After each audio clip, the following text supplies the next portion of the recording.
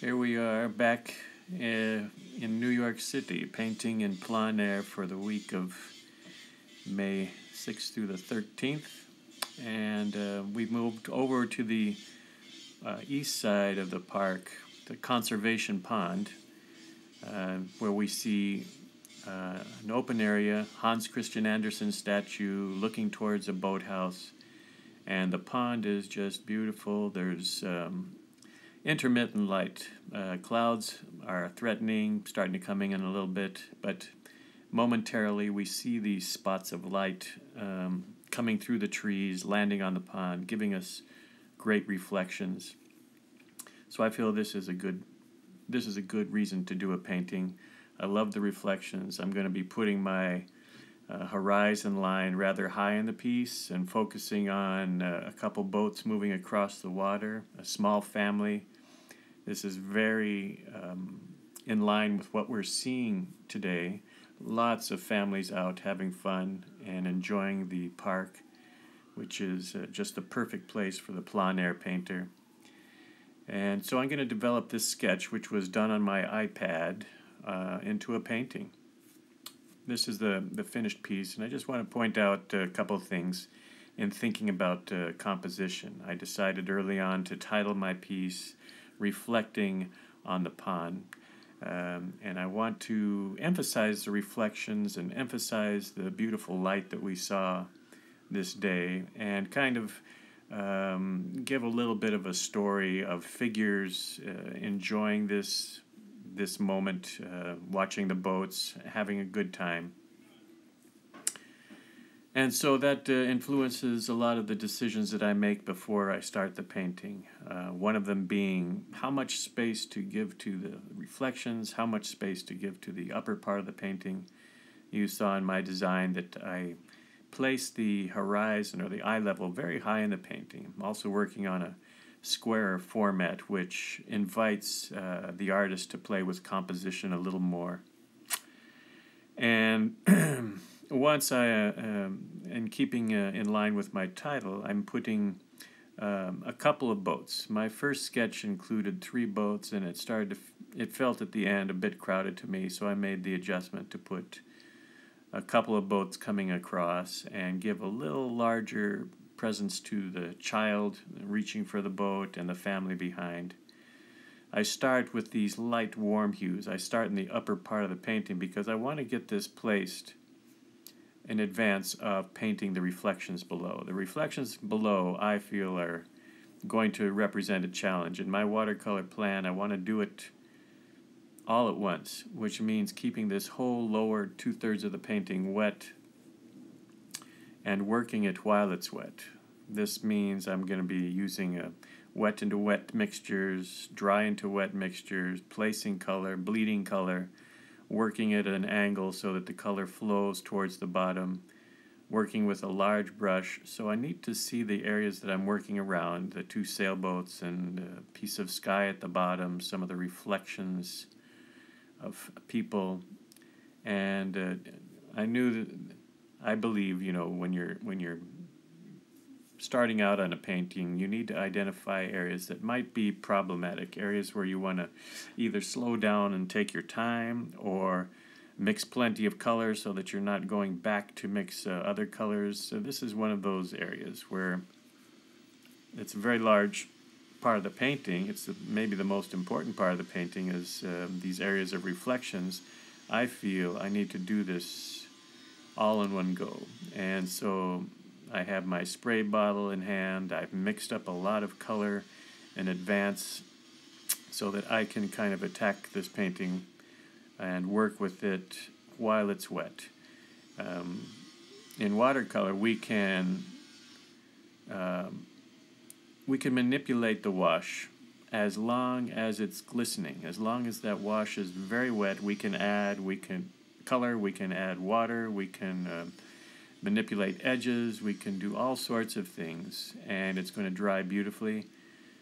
We run into a danger if the wash starts to dry on us and we add color into that. So we have a wash that's lost its glisten, perhaps lost its shine, and it's still appears wet, it still looks to be manageable, but in fact it's half dry or partially dry. And this is a dangerous state to work in because you encounter accidentals, you create balloons and cauliflowers and things of this nature, and you can lose the continuity of a beautiful wash. So I'm very conscious of that and trying to manage this all in one go. And what helps me is to be kind of quick with the washes. And I can move quickly if I've prepared the color ahead of time in my palette. If I keep that spray bottle and keep hitting the wash with a little bit of spray and keep adding color to the point where I feel, okay, this is close enough, let's let it dry.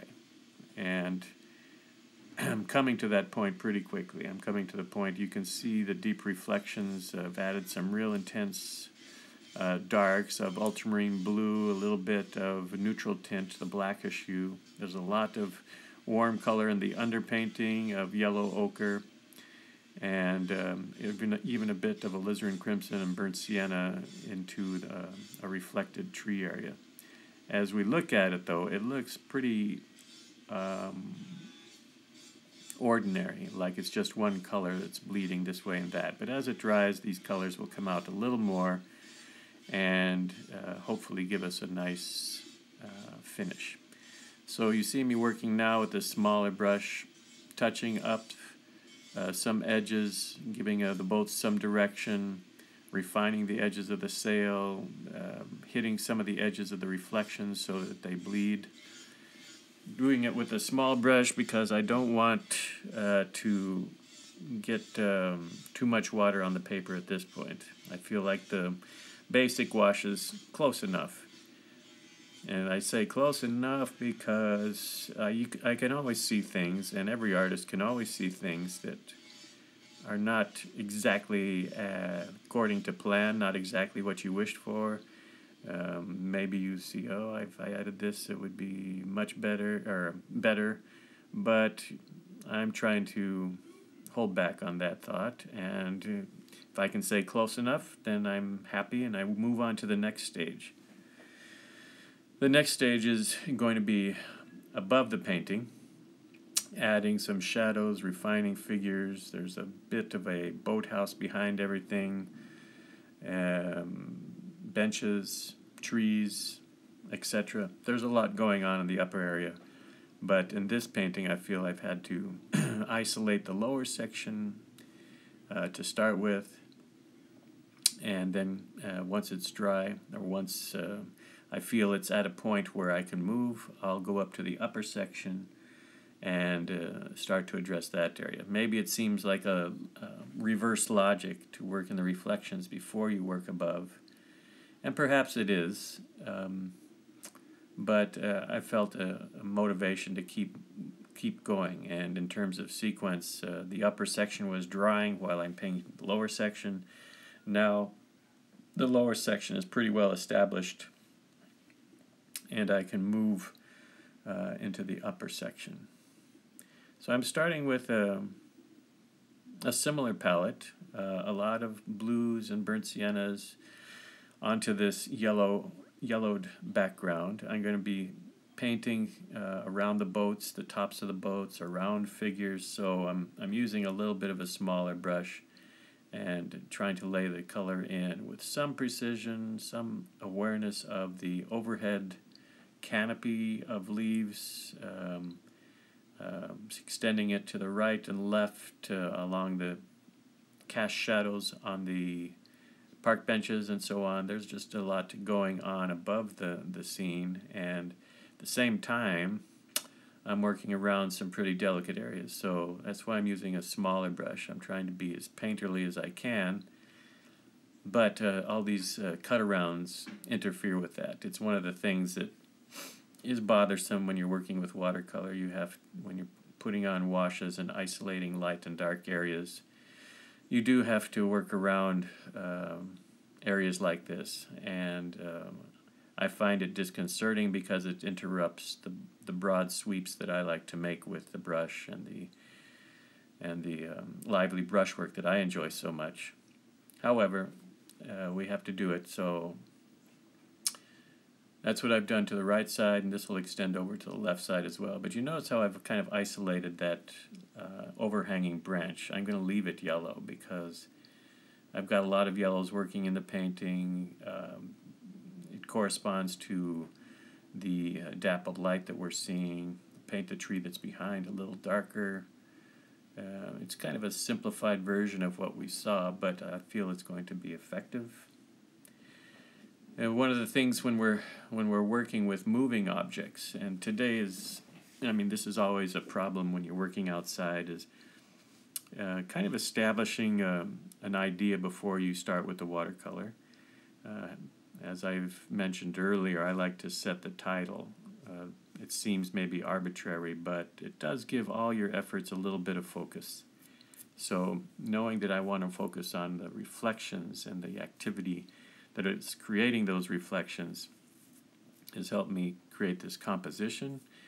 It's also helping me to focus on the midground, the strong characters of tilting boats, standing figures, and also helped me to complement that with some overhead light, some structures, a feeling of that beautiful sweeping line of the pond, which as a design element is just fantastic, the way the line curves in and out, and the artist can use this as a lead-in, as a way to lead the eye. So some of the finishing parts got edited from, not edited, but were not recorded. I apologize for that. We moved to the finished image. You can see how I've refined the smaller areas and joined the midtone, joined the darks, and get it to try and achieve a feeling of luminosity. So what I'd like to say in all this is very often you have weather conditions or you have moving objects, and to set your plan early and to keep that in the forefront of your mind, a title is very helpful to do this. Also helpful to decide how to edit, what to include, what to focus on, what to leave out, what to minimize. The strokes that you see placed on the pavement, the strokes that you see coming through the trees, the strokes that you see on the sails of the boats. These are all directed to give that feeling of overhead light, beautiful shadows, and all of the wet on wet work that you saw is done to create this sense of reflections, the beautiful deep reflections that we watched in front of our eyes on this pond. So I hope that's helpful in getting outdoors and studying your subject, thinking about what you want to portray, what grabs your attention, devising a watercolor plan, something that you can do in steps, is very helpful so that you can manage it. And then stop thinking and just paint.